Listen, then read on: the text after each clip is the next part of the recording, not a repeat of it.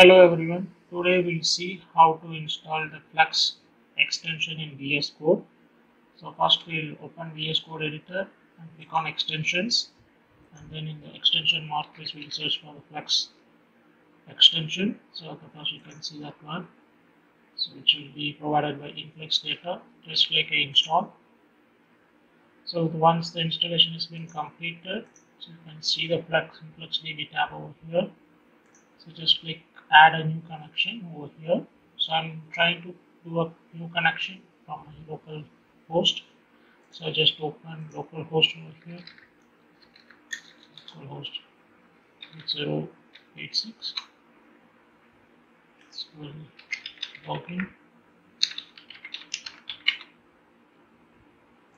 Yes, the reason why we are logging over here is like we have to pass this token. So first we'll provide the host. So you can provide it as localhost itself. You can have the name as local. And for the token, so copy the token which has been available in InfluxDB. And for the organization name, so you can see the organization name over here.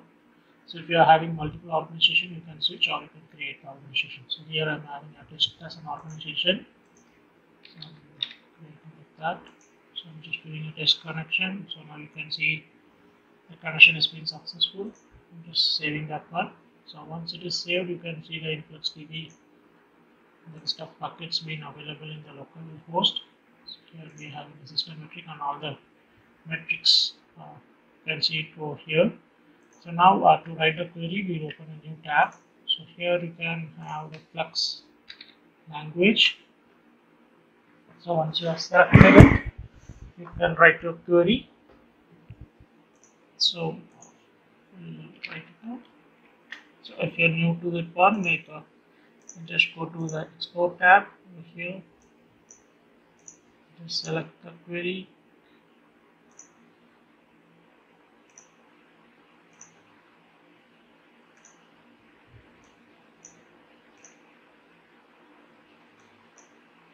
So you can just have a reference of this query over here. So all those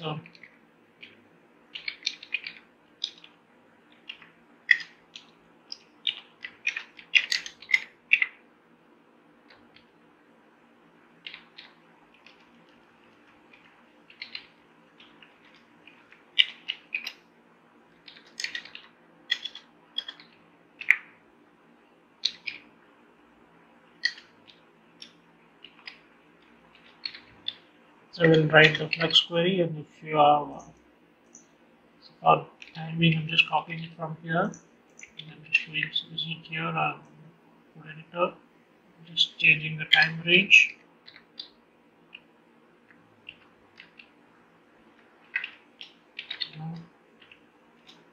And once you have written your query, you can execute it using the command Control Alt and E. So which you can see it over here, like there is some an error being showing like unidentifier V. So we'll change this window period to 1 hour.